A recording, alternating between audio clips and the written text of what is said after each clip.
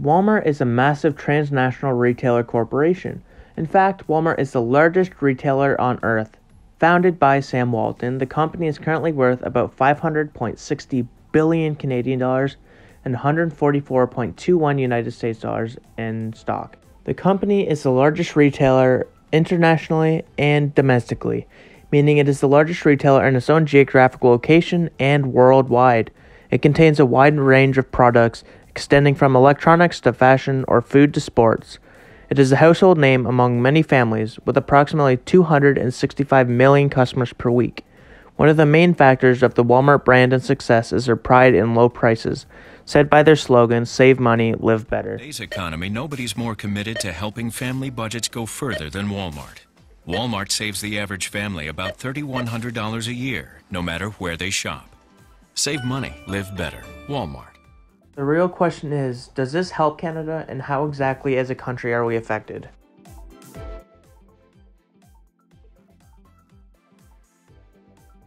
Walmart is a significant problem for local businesses.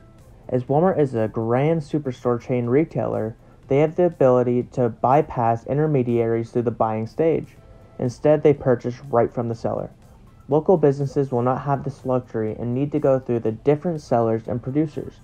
Walmart also manages contracts between the seller to buy goods in bulk, getting substantial discounts that local stores are not in a position to make.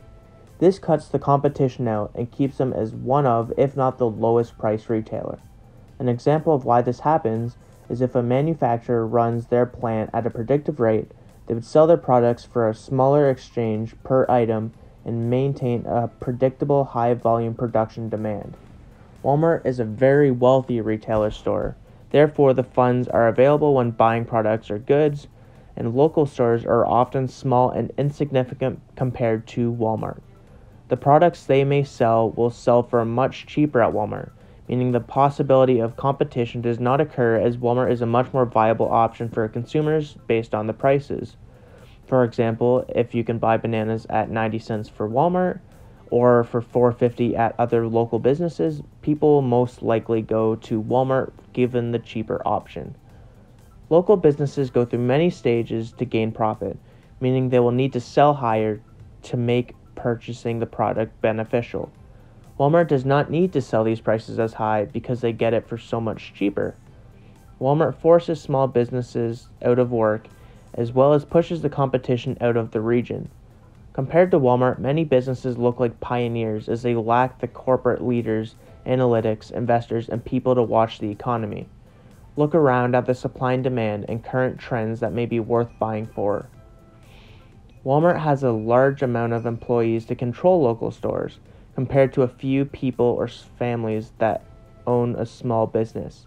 This negatively impacts the economy as this loses job opportunities in the community, has a public or local investment through the community and society, and also contributes to public infrastructure. Inflation is also becoming a big reason why Walmart is beating many competitors.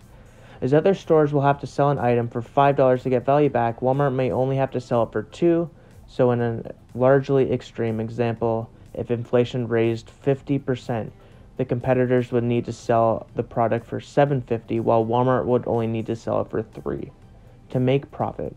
Therefore, people will buy from Walmart to afford the rising prices as they can barely afford things themselves. Job opportunities are also a significant factor when it comes to Walmart and the Canadian economy. Walmart destroys 3 local businesses for every 2 they create, which reduces the average retail employment by 2.7% in every county they enter. A Thunder Bay study recorded the gains and the losses of jobs among small businesses and Walmart between the years 1995 and 2000. The study concluded that 792 jobs had been lost in local businesses, while Walmart had gained 500. This means there was a net loss of jobs of 292 jobs. The job opportunities that are gained from Walmart don't outweigh the competition and destruction of jobs it creates for the local economy. In August of 2022, there was a layoff of 200 corporate jobs at Walmart after warning of falling profits. Walmart is also a low-paying job, paying minimum wage to their workers. Walmart has been hit with criticism for decades for low wages, wage theft, bad working conditions, and a reliance on keeping workers on a part-time schedule. Walmart is the largest and wealthiest retail corporation in the world, yet it pays minimum wage for approximately 2.2 million associates. The workers' benefits are almost non-existent. Considering the cases of Walmart employees, they're not seen as people or human beings, but as discardable workers. Low wages decrease employment opportunities as people tend to want to make more than minimum wage. When a Walmart is added to a community, the community sees lower wages and less local money. An analysis of regional economies show that every new Walmart added to a region decreases the region's overall economic output by 20 years by $13 million. The same research analysis discovered that every new Walmart costs the region $14 million in 20 years for loss of wages. Walmart is a massive corporation, therefore it is always in need of workers. Within a community, many local businesses will either be completely independent through the founder or families that started it, or they will have a low number of employees to work for them. Walmart, on the other hand, needs to maintain a large number of employees to manage the workload. If Walmart began to lose a high volume of employees worldwide, Walmart would begin to have problems. People could not run the stores, the shipments, stock the shelves, be cashiers, run the headquarters, or the Walmart operations themselves. Comparing local businesses with the larger corporations, the opportunities of jobs will always remain. Walmart may cut the job opportunities overall, but Walmart itself will most likely always have a position needed to be filled. As many local businesses don't hire many employees, Walmart is an always go-to job, especially for young workers who are ready to get into the workforce or people who just want a slow and steady job.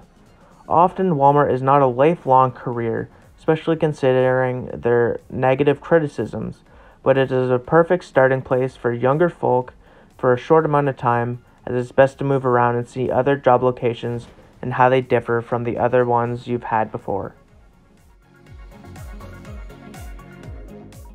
As Walmart manages to gain their products cheaply, their need to sell these goods for high values are not required to make the purchase beneficial. Realistically, Walmart could likely be able to sell their prices at similar value compared to their competitors, keeping their prices just under the value that the competitors set them as, allowing them to make more profit over a single item sold and maintain a larger demographic as their prices are still below the other competitors. However, Walmart does not do this. They keep their prices low, which is great for consumers as we get our goods cheaper. This is only good for consumers though, but eliminates most competition as their prices cannot be easily matched to other companies, so we need to stick with the prices and quality that Walmart provides us.